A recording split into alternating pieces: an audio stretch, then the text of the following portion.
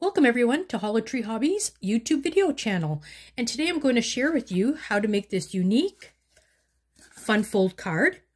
And today we're going to be using the Carta Bella Wonderful Christmas collection, and we are going to be using some of the journal cards that come with the paper, and I'm going to use some of the stickers as well.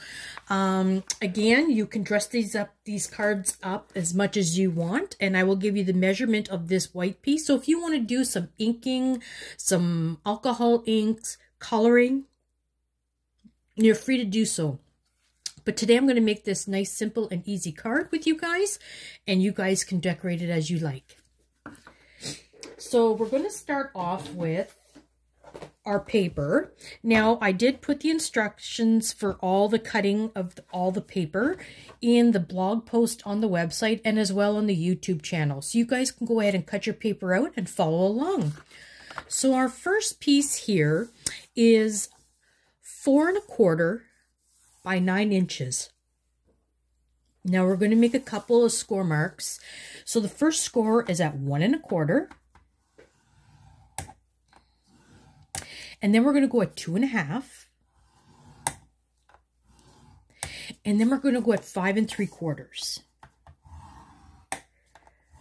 I'll just repeat that. 1 1/4, 2 1/2, 5 3/4. So that is our first piece. I'm just going to put that aside. Our next piece here is 3 1/4 by 8 1/2 inches. And this is only going to need one score mark. And that score mark is going to be at 5 1/2.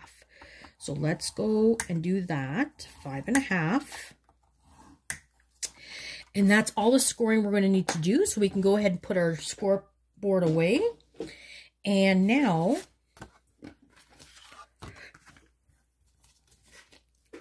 we're going to take the first piece with the 3 score marks, and we're going to take the first score mark and we are going to fold it back. And I like to go on the side here so I can match up my sides and my score so it gives it a nice, make sure it's nice and straight. And we're going to give that a quick burnish. Then we're going to take this score line and we're going to push it up. So that there. Going to give it a score, and then this one here we're going to pull down. And again, I like to work from the side because I like to make sure that my pieces are nice and straight. And we'll give that a burnish. So you should have a piece that's going to come out like that. So this is the main piece of the card, so let's put that aside. And then we're going to grab the other piece that we scored, and we're going to take and fold that piece back. Again, line it up nice. We're going to burnish that edge. So this piece will look like so.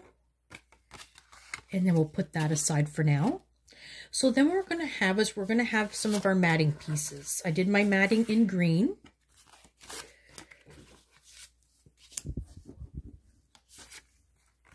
So you're going to need 2 of the 4 1/8 by 3 1/8. So we're going to need 2 of these.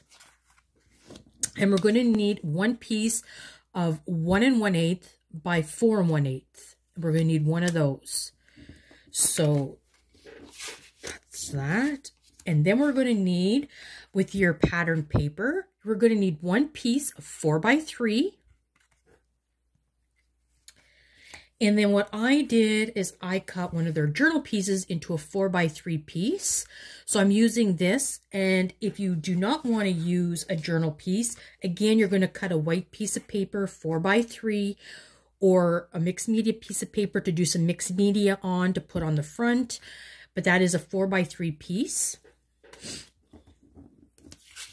And then we're also going to need a piece of pattern paper cut at 1 by 4.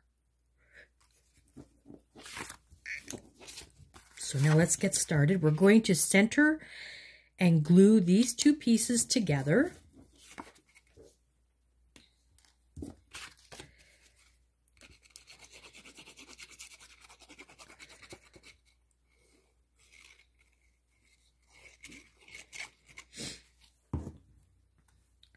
So let's center and glue that.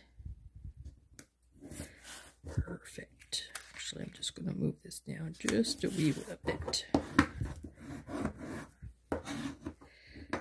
So let's do it like that. And then let's go ahead and let's glue our small piece together.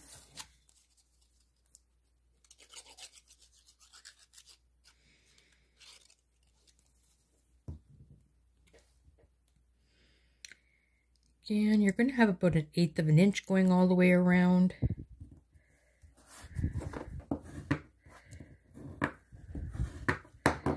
So like so. So now what we want to do, I guess we might as well go ahead. We can go ahead and glue this piece on here as well.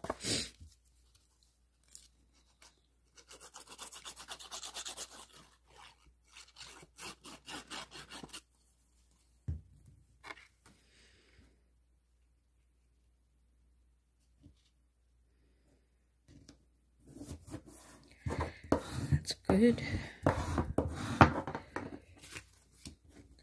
And now what we're going to do is grab the first piece that we folded, and we are going to glue. The reason why we have to glue this in here first is trying to get this piece glued after our flap is on is very difficult. So let's go ahead and glue that in on the card.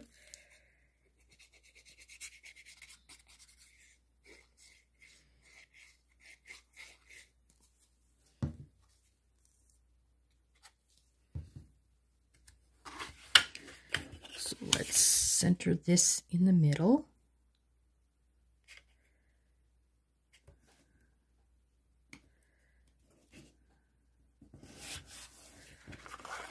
Perfect. So then what we're going to do is we have to work this piece in. So this piece here, you want this level with the base of the card, and you want to center it in between here and here. So we know that this is 1 1/4 inches. So I'm going to go about 1 inch here, just so I know.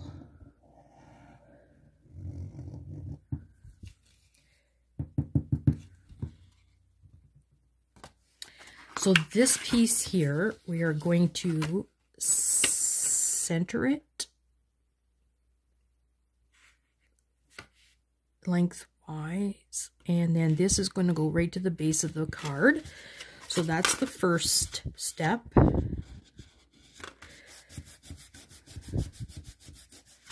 Okay, and then what we're going to do is we're going to fold this card back up and fold this back. So from the front, we're just going to flip it over here. So we know this is about 3/4 of an inch. So we're just going to put glue like so. And we're just going to take and fold this over. Whoops.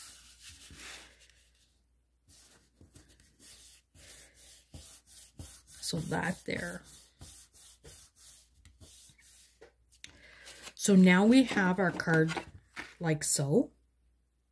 So now what we're going to do is we are going to take and we're going to center and glue our piece at the bottom.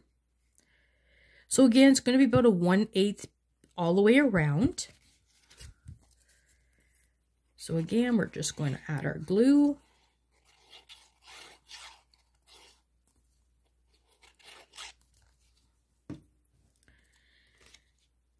And we're just going to place this down nicely.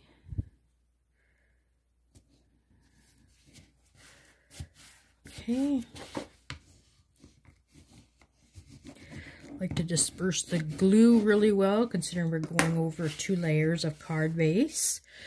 And then what we're going to do is we are going to center and glue this in the middle.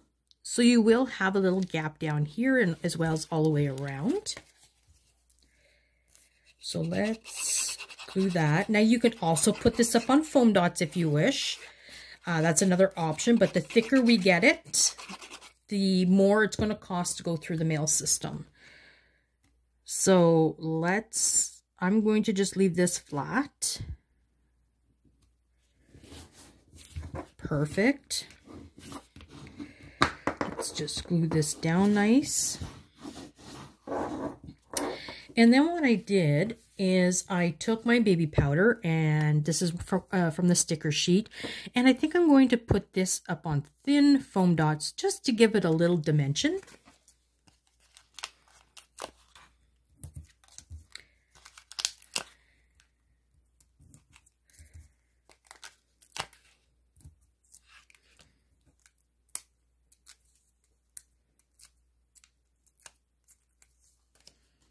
So this here, I'm just going to, oops,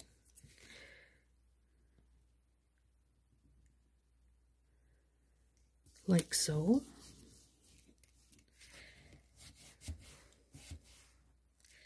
And in some cases, like this one here, I put another sticker down here. I put a wreath on here. In this case here, all I'm going to do with this piece here is I think I'm just going to put a couple of gems because this paper is already busy and I didn't want to add any more to this because it already has a sentiment here. So to put another Merry Christmas here, it's going to look funny. So I'm just going to leave this plain and I'll probably add a couple little gems. Now for the back side, this is where your sentiment and where your signature is going to go. So this here is a piece of 4x3 white. Now I normally usually stamp my sentiments and that before I do the gluing on, but for today I'm going to do is I'm just going to glue this on to show you how this works. So this here is going to get centered on here like so.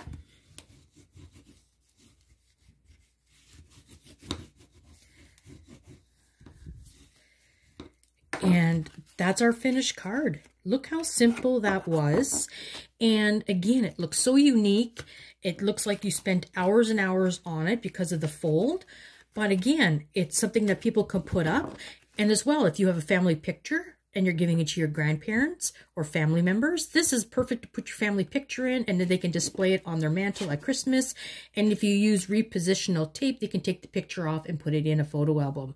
So that's everything today, and please like and share my video. I really appreciate that. I'm new to YouTube and I'd love to grow, and you guys have a crafty day. Thanks again.